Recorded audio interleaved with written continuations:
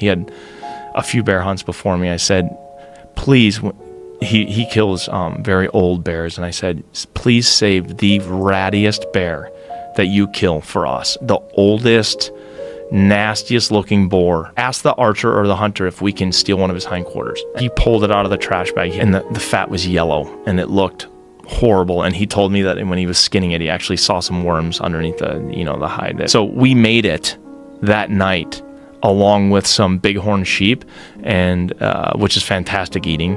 And all of the bighorn, several pieces of the bighorn were left. The bear was long gone. It was absolutely amazing.